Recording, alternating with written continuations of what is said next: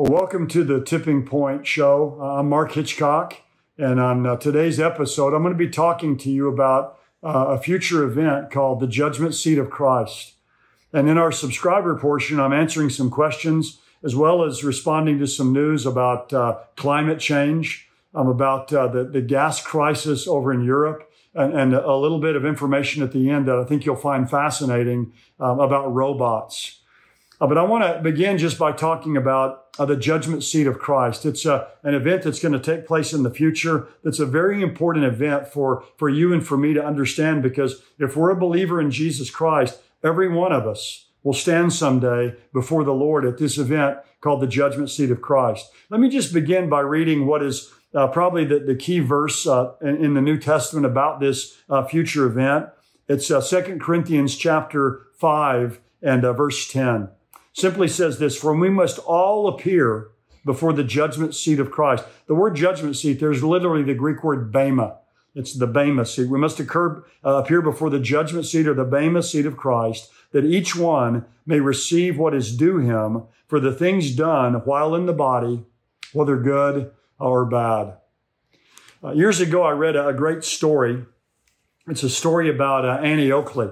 Annie Oakley, if you've never heard of her, she was known as Little Sure Shot. She was kind of the first female superstar in showbiz. She was part of Buffalo Bill's Wild West show.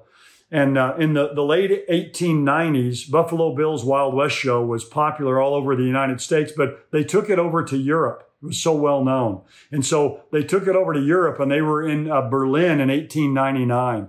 Now, Annie Oakley would do a lot of things during her part of the show. They would throw a coin in the air and she could shoot it out of the air. She'd put a rifle on her shoulder and shoot an apple, from a distance away. They could throw up a playing card, some distance away, and she'd draw her pistol quickly and shoot it in half before it hit the ground. So she was the best shot with a rifle or a pistol, of her day. And during her part of her act, one of the things she would always do is she would call for a volunteer from the audience. And she'd call for this volunteer to come forward and put a long cigar in their mouth with some ashes that were burned at the end. And she'd take a .45 pistol and shoot the ashes off the end of the cigar.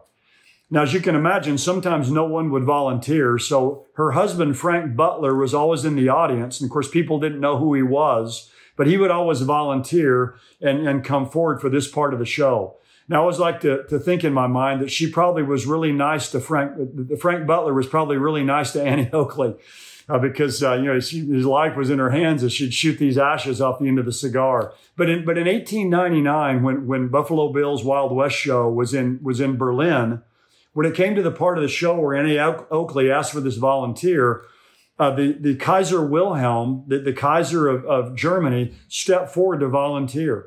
So Annie Oakley lights this cigar, this long cigar. There's some burned ashes on the end, and she takes her .45 pistol and shoots the ashes right off the end of his cigar.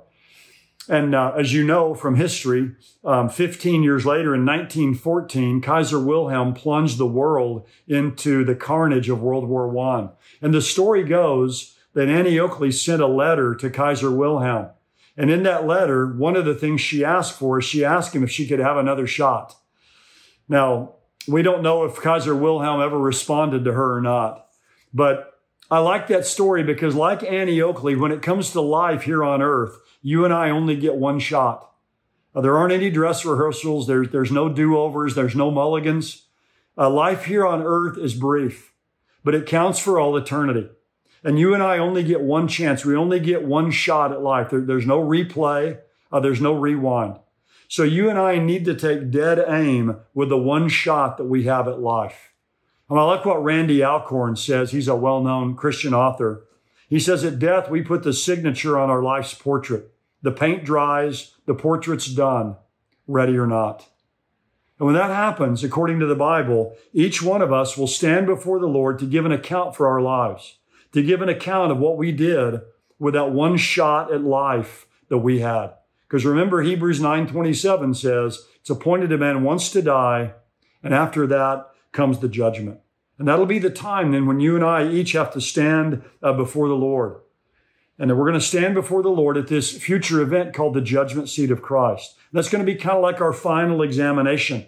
And it's going to determine what our life will be like for all of eternity.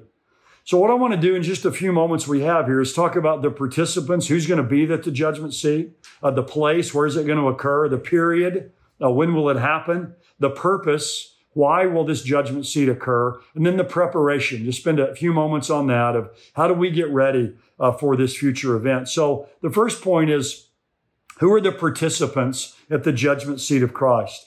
Well, in 2 Corinthians 5:10, that verse I read a few moments ago, the Apostle Paul says, for we must all appear before the judgment seat of Christ. That word we there includes Paul, but I think it includes all believers in Jesus Christ as well. So the judgment seat of Christ is a time of judgment for believers. Now, it's really important to distinguish between the judgment seat of Christ and another event in the Bible called the Great White Throne Judgment. The Great White Throne Judgment is in Revelation chapter 20, all the way at the end of the millennium, the millennial reign of Christ. And that's where all the lost will be resurrected and brought before God there to be judged for their sins. So every person who's listening to me right now will all appear at one of those two judgments.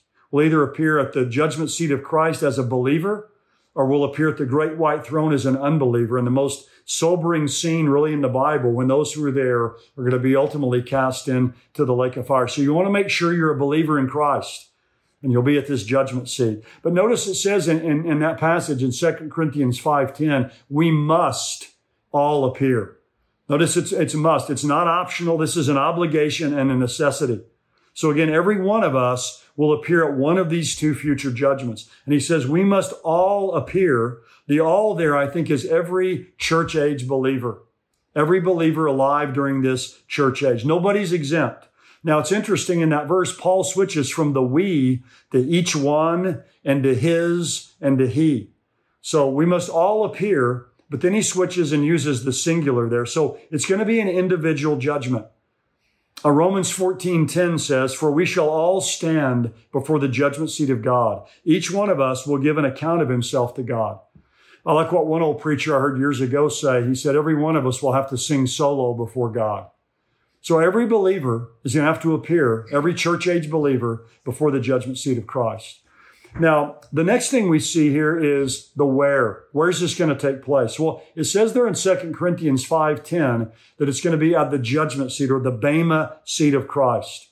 A Bema back in the first century just meant a step or a raised platform that required steps to ascend. It's kind of like a tribunal.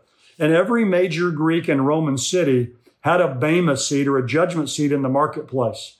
If any of you have ever had the privilege to visit the city of Philippi or the city of Corinth, in what was called the Agora, that's the Greek word, or the Roman word was a forum in the marketplace, they would have this raised area known as the Bema, or the judgment seat. And there's one in Corinth. So Paul's writing to the Corinthians in 2 Corinthians, and right there in their marketplace, they had a judgment seat or a Bema there. Now, this is called in 2 Corinthians chapter 5 and verse 10, the judgment seat of Christ. So Jesus is the judge at the judgment seat. John 5:22 says, for not even the Father judges anyone, but he's given all judgment to the Son. So every believer, every church age believer will stand before the judgment seat of Christ and be judged there before Jesus in heaven by our Lord. Now, the third question concerning the judgment seat is, when is it going to take place? When's this judgment seat going to happen? Well, in 1 Corinthians chapter 4, verse 5, it says there, when the Lord comes, he's going to bring to light the things hidden in darkness, and then each man's motives will be exposed and brought into the light. So it's when the Lord comes. When the Lord comes, he's going to expose the things hidden in the darkness and bring to light the motives of men's hearts. So the judgment seat of Christ is going to happen in heaven, I believe, right after the rapture.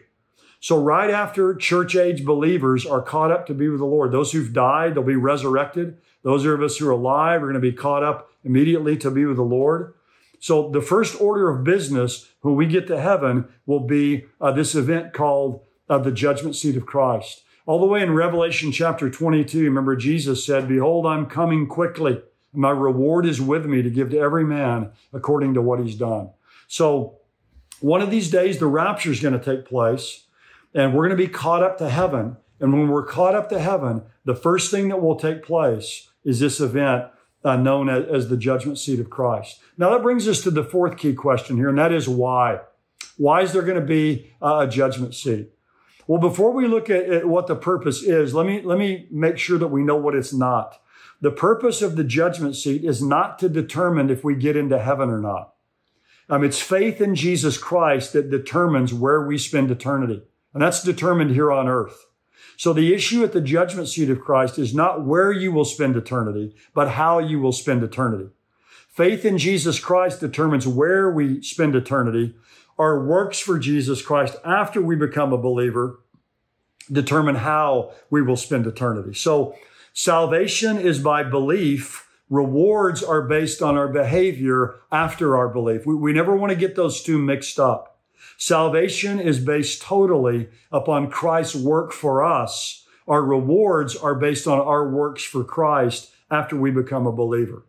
So salvation is by God's grace alone, through faith alone, in Jesus Christ alone. Ephesians 2:8-9 says, "For by grace you've been saved through faith, that not of yourselves. It's the gift of God, not of works, lest anyone should boast." So you and I are saved completely by the mercy of Jesus Christ, not by our merit.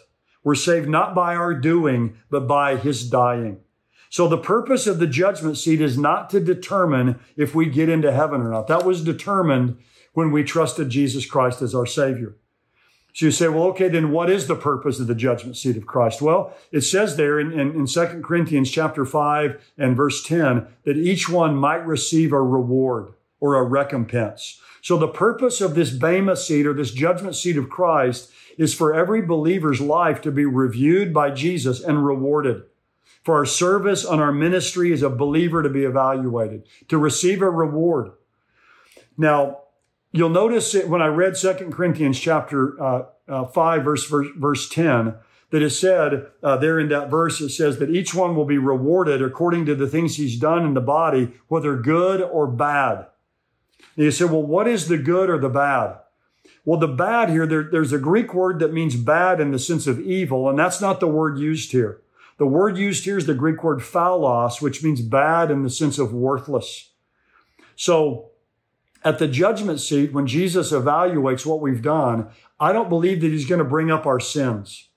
The price for our sins has been paid. Our sins have been covered in the blood of Jesus Christ. And God says he's going to remember them no more. They've been cast into the depths of the sea. They're cast as far as the east is from the west. So the bad here, I think, are the things that are unrewardable. They're things that maybe we thought were good things that we did, but something maybe that we did with a bad motive.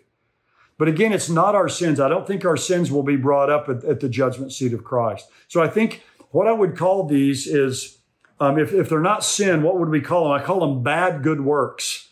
And what makes them bad or worthless, I think, is they're things maybe done with a wrong motive. Good things in themselves, but done for self-glory. So not worthy of reward. In other words, they're non-rewardable. And this raises an important point for us. God not only knows what we do, but why we do it. God knows our motive. In 2 Corinthians 5:10, it says, each one we must all appear before the judgment seat of Christ. That word appear means to be made manifest, to be disclosed. So God's going to disclose what we really are. And then over in 1 Corinthians chapter 4 and verse 5, it's a verse I quoted a few minutes ago, but it says there, when the Lord comes, he'll bring to light the things hidden in darkness, and he'll expose the motives of men's hearts. At that time, each will receive his praise from God. There's an old story I like to tell about a group of children who were lined up in a cafeteria at a Catholic elementary school. And at the head of the table was a large pile of apples. And a nun had written a note there, posted on the apple tray, and it said, take only one, and remember God is watching. Well, they moved further along down the lunch line, and at the end of the table, there was a large pile of chocolate chip cookies. And one of the children had written a note there that said, take all you want, God's watching the apples. Well, the truth is God's watching the apples and the cookies. God knows everything. God's omniscient eye not only sees to us, but sees through us. So God knows our motives. Now, at this point, you might be thinking, well, I probably won't get anything then. I'm probably not going to get anything from the Lord when these rewards are given out. Now, I feel that way myself often. Will every believer get a reward? Well, look, at my best, I can't think of anything that I do without some of Mark Hitchcock in it. I can't think of anything I do with 100% pure motives. Maybe just something I do quickly enough where I don't have time to really think about it. And so any reward I get, any reward you get, will ultimately be purely due to the grace of God. But I love the verse in 1 Corinthians 4:5. It says there that each man's praise will come to him from God. Notice it's singular there. Each person's praise will come to him from God. I used to hold the idea that some people at the judgment seat of Christ would get no reward. But based on this verse now, I believe that each believer, God will find something in our life to reward. Each one's praise will come from God. And stop and think about that for a moment. The Lord of the ages, the creator of the universe, the shepherd of the stars will praise you and me and will reward us. And that's a staggering thing to think about. We'll get his praise and his commendation. You say, well, what other kind of rewards will we get? Well, could be a whole nother teaching we could do for quite some time. But there's also crowns we're going to be given. You've read in the book of Revelation about the 24 elders casting their crowns at Jesus' feet. There are going to be crowns that are going to be given in heaven for faithful service. There's the incorruptible crown, the crown of life, the crown of righteousness, the crown of glory, the crown of rejoicing. Again, some other time I may do a teaching on those, just those crowns that we'll receive. But those are going to be privileges that God gives to us. And again, when we give the crowns and cast them at Jesus' feet, I don't think that means that we won't still receive the benefit of those rewards. I just think it means we'll be giving God the glory and giving Christ the glory for what we've received. But I think there's another reward we'll receive, which is a greater opportunity and capacity to glorify the Lord. Daniel chapter 12, verse 3 says, those who have insight will shine brightly like the brightness of the expanse of heaven, and those who lead the many to righteousness like the stars forever and ever. So kind of like different wattage of light bulbs. If you have a chandelier, you might have a 25-watt bulb and a 50-watt bulb and a 75-watt bulb. I think as believers, based on how we've lived our life here, God will give us greater capacities to reflect and to show his glory and his greatness. Warren Wiersbe has a great statement I read years ago. He said, when we receive our rewards someday in heaven, he says, everyone's cup will be full, but some people's cups will be larger than others. And I think that's a great way to picture this. No one's going to have a half full cup in heaven. We'll all have a full cup, but some of us will have larger cups. We'll have a larger, greater opportunity and capacity to glorify the Lord. And then one final reward that I think the Lord will give out is positions of ruling with him, greater places of responsibility. In Luke chapter 19, Jesus said, some will rule over 5 cities, some will rule over 10 cities. I like to say this is training time for reigning time. So how you and I spend eternity will be vastly different based on how we've lived our life now. The person you are today is going to determine the rewards that you're going to receive tomorrow and the life you're going to live for all of eternity. Let me just mention a few things here as we close. And again, I might come back and deal with some of these points in more detail in the future. But one question you might ask is, well, how do we get ready for the judgment seat? What are some of the things we can do? Well, I've written a book that some of you may want to purchase. It's called Heavenly Rewards. And I have a whole long chapter on the various things that you and I can do to gain reward. There are about 15 specific things that are listed in Scripture. But let me just go through a few of these quickly. There's a lot of things we can do every day. And these aren't necessarily sensational, spectacular things. These are things that you and I could do every day. The first one is how we employ our God-given talents, abilities, and opportunities. You read Matthew chapter 25, the parable of the talents. Matthew 19, the parable of the minas. The point there is the master has left us with his resources to invest for us to maximize those. And when he returns, he wants a return on his investment, a maximum return. So whatever abilities and gifts and opportunities you have, you need to invest those and use those the best you can to give God a return on his investment. I like what Hudson Taylor said years ago, the great missionary to China. He said, a little thing is a little thing, but faithfulness in a little thing is a big thing. Isn't that a great quote? A little thing's a little thing, but faithfulness in a little thing is a big thing. You be faithful in the opportunities God gives you, and God will reward you. A second thing God's going to reward is how we run the race God's given to us. 1 Corinthians 9:24, those who run in a race all run, but only one receives the prize. Run in a way that you can win. Well, God's given each of us a race to run. I don't have to run your race. You don't have to run my race. We need to stay in our lane and run the race that God has given us. Another thing that God's going to reward is how effectively we control our fleshly appetites. In 1 Corinthians chapter 9, Paul says, I run the race and I run to win. And he says, I buffet my body. The word buffet there, now it's not buffet. I don't buffet my body. We do that too much probably, but that's I buffet my body, the old King James says, which means to literally to beat it black and blue. We discipline our body. Paul says, lest having preached to others, I myself should be disqualified.